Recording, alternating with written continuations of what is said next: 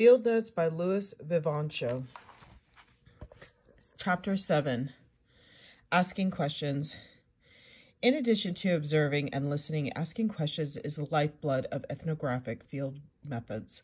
As a strategy of directed learning, it is critical for eliciting information, explanations, oral histories, and other spoken data. Although realistically speaking, it is impossible to record everything exactly that is said or done while interviewing somebody, as is the case for listening.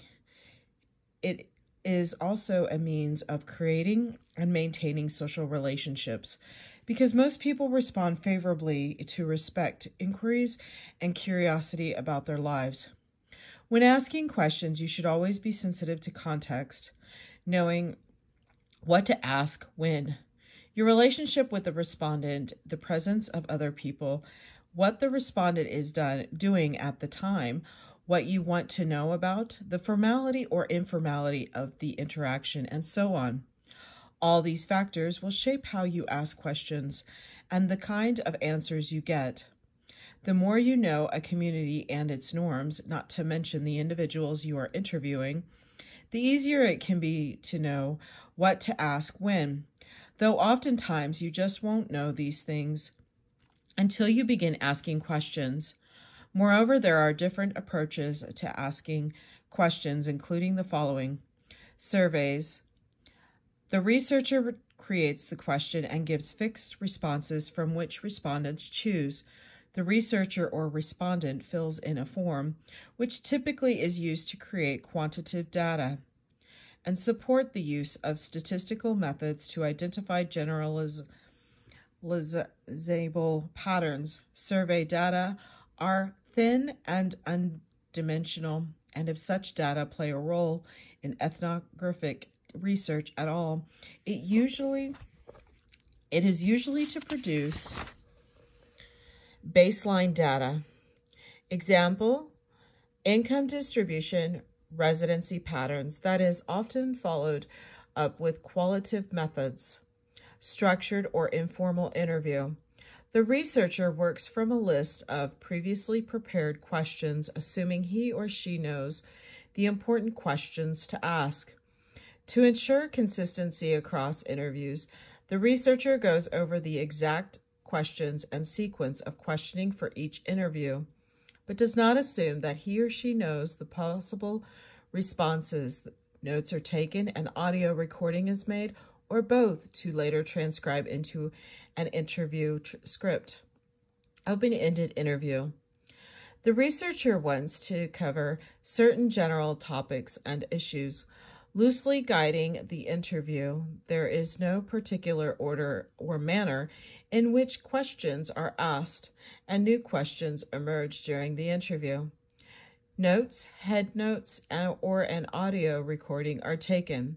Oral histories, which are interviews focused on an individual's personal experience of a historical process or situation, typically follow an open-ended style of questioning. Informal conversation and hanging out.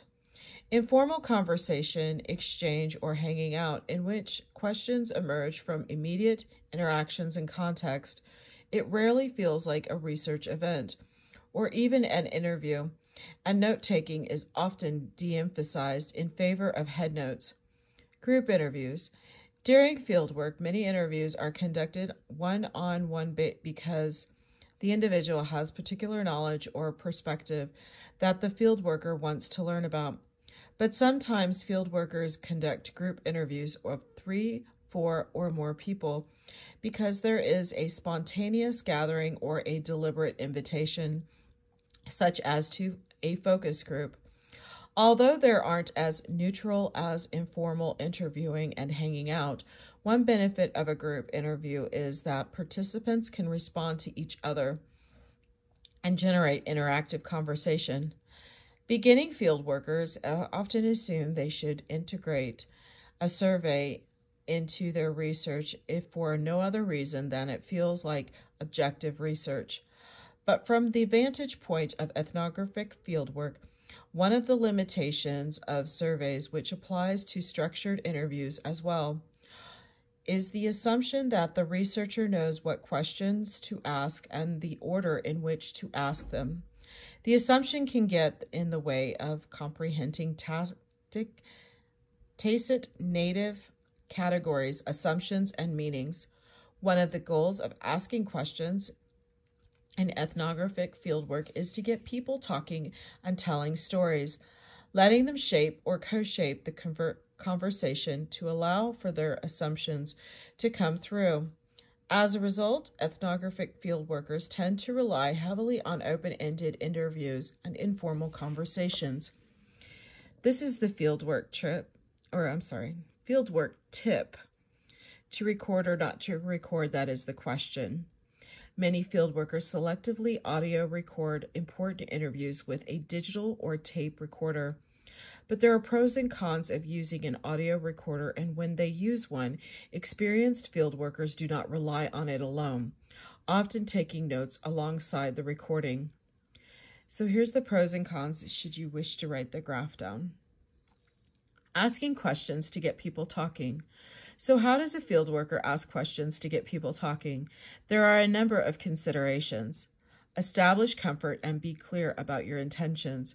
Explain why you requested the interview, which you probably already did when you asked for it in the first place. But you can elaborate now, and what you plan to do with it, the material it generates, and let the respondent know how long it should take. Receive informed consent. Be prepared. If someone is generous enough to sit down for a formal interview, don't waste his or her time. Make sure you are prepared with questions and issues to cover and strive to keep it focused on the themes of your research. If it's an informal interview, have a mental framework on which to hang your questions. Sometimes opportunities emerge spontaneously to conduct an informal interview, and other times reading questions from a list during an interview may feel disruptive.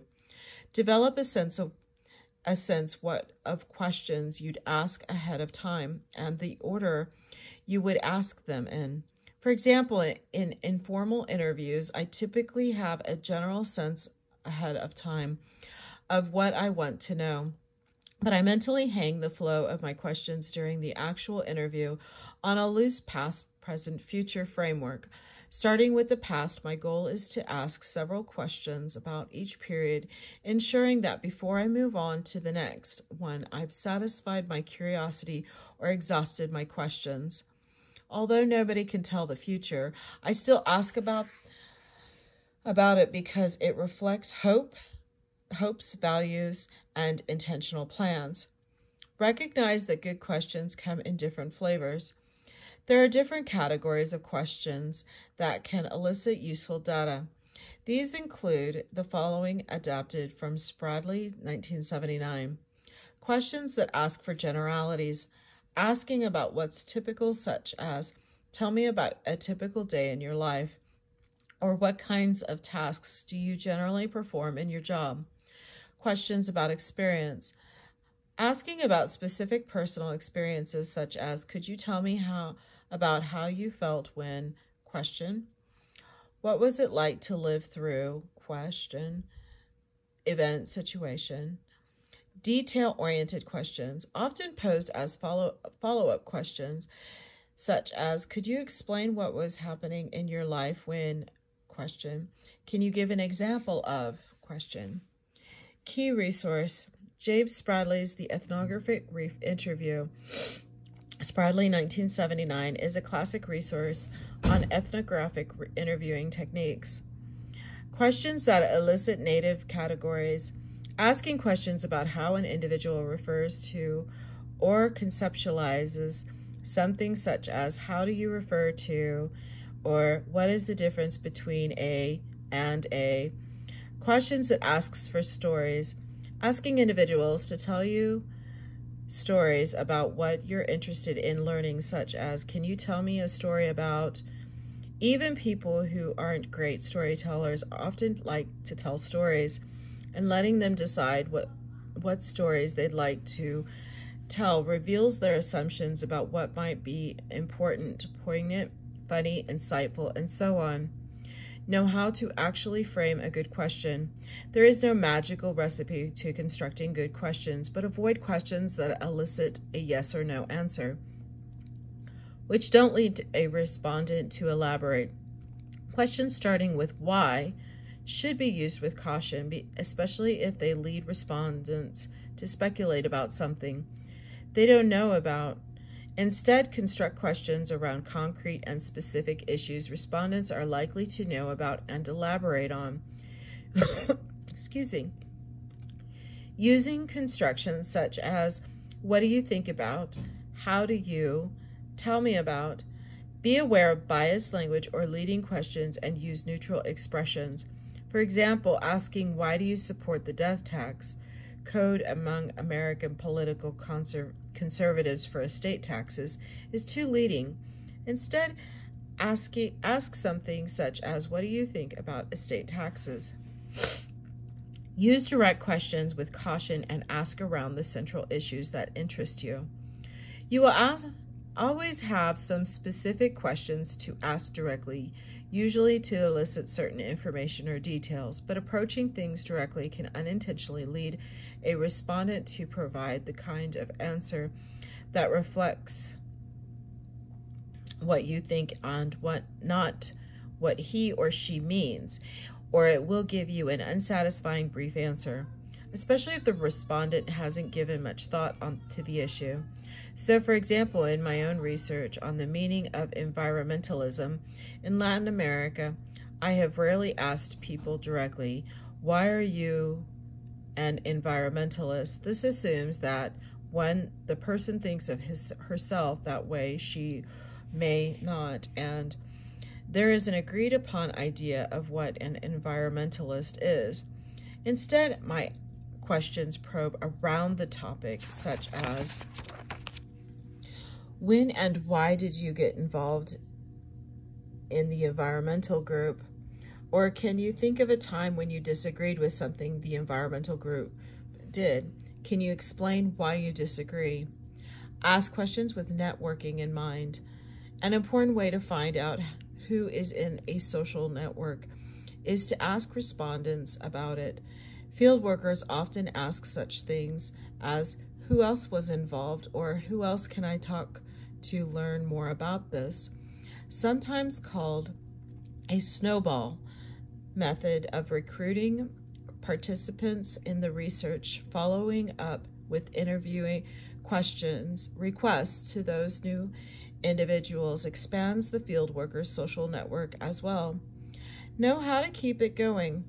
Remember to be patient when you are listening, to allow an individual time to compose a response, but when things really slow down, enthusiasm wanes, or a lag appears, you can double back on things said previously and ask follow-up questions.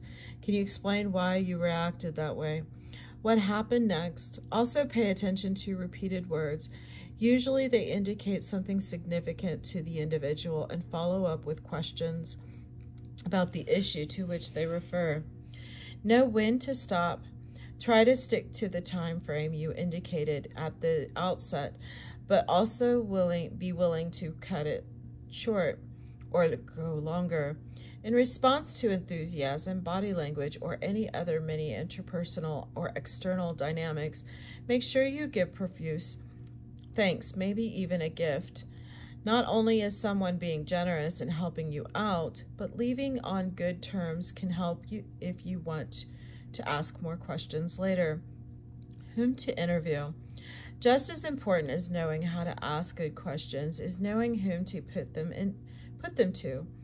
Although the selection of interviewees tend to evolve and get more focused over the course of a project, strategic field workers generally look for these types of people. Gatekeepers, formal or informal social leaders, in addition to usually knowing a lot about what you're interested in. Going through gatekeepers can help identify others to interview and can lead legitimacy to the fieldwork itself. Sometimes it is necessary to go through gatekeepers first. Other times it it's not entirely clear who the gatekeeper is. Some gatekeepers may try to control and shape the research. Self-selected individuals, talkative individuals forward about sharing their concerns and perspective, or those individuals closely tied to your research topics who demonstrate interest in your project. Be aware that sometimes they are doing it because they have a particular agenda. Reflective individuals, observant, thoughtful people who are sometimes on the margins or are outsiders in their own social setting. Knowledge keepers, individuals associated with certain body of knowledge. Interviews of these individuals are often direct and focused, yielding specific details about particular issues or concerns. Is it important to select interviewees who provide a representative sample of the community? In general, it is better to hear from more, not fewer people, but it also depends on the research questions. For some projects, it can be useful to understand the heterogeneity and range of ideas, experiences, and perspectives within a population. It is also important to triangulate what people tell you, that is, to test and verify the details of what you are told with other people. But it's not always clear what the boundaries of the population actually are, and field workers usually just have to do their best to achieve representatives by comparing who is selected for interviews with what is known about the population more generally. Hammersley and Atkinson, 1995. 7.1 Asking Good Questions. This exercise has two parts. In the first, a field work scenario is briefly presented, followed by with some interview questions to model group question asking. In the second part, you will fill in the questions. Part 1, you are doing fieldwork on concepts and experiences of bodily discipline and suffering among members of your college's cycling team. You have set up an interview with the team captain to learn about the team's training regimen. You might want to ask these sorts of questions. Who plans and runs the team trainings? What are the goals of a training session? What kinds of training do team members do outside of the team practices? Can you describe a typical team training ride? During a training ride, how do team members show they're experiencing physical or emotional difficulties? And how do other team members respond? How do you respond? Is there a team member who has had an especially trying time with an injury or other problem? Do you think I could talk to him or her? And then here is your directed learning, asking good questions and networking. Part 2, develop good interview questions for these scenarios. You are doing fieldwork on interactions between student government and university administration. To understand campus power relationships, you have set up an interview with a member of the student senate. What 5 questions should you ask? B, you are doing fieldwork in a grocery store in your community to study labor conditions for women workers. You have set up an interview with a middle-aged woman who is a cashier. What 5 questions would you ask? Take a semester fieldwork project you are currently planning or dream. Briefly explain your project focus here and one person you plan to interview. What 5 questions will you ask? Guiding on informal interview. As noted above, it can be useful in an informal interview to hang the flow of your questions on a mental framework, guiding the interview through general topics and questions while letting questions also emerge in the moment. The past, present, future structure is one useful way to do it. Come up with 3 general questions for each period that you could ask in an interview for a project you are working on, or dream up a project that interests you. The past, the present, and the future. Can you think of another mental framework you could hang interview questions on besides the past, present, future structure. Explains its advantages. Structured versus informal interviews. Here's your chance to use those interview questions you came up with in 7.2. Find the individual, classmate, or stranger whom you want to pose those questions to and request an interview. Aim for it to take about 20 to 30 minutes, and make sure you start with an explanation of what to expect and ask for informed consent. Start by doing a structured interview in which you keep this notebook open, follow your questions, and write the notes here. Halfway through, close this book and shift toward an informal approach in which you do not consult the questions directly. Let questions emerge as you go and ask follow-up questions. Don't take notes, but write them here after your interview is over. And this will be the end. I'm sorry, there is one more. Ethical reasoning, ethical interviewing. Generally speaking, ethical interviewing requires the field worker to hold the interview in a place agreeable to safe to the interviewee, to provide a guarantee of confidentiality, and receive permission to audio record, publish results, or both, typically received in the form of an informed consent. Aside from the generalities, do you think there are other factors in ethical interviewing? For example, are there certain out-of-bounds questions that or things you shouldn't ask? Give examples. This will be the end of Chapter 7. Thank you.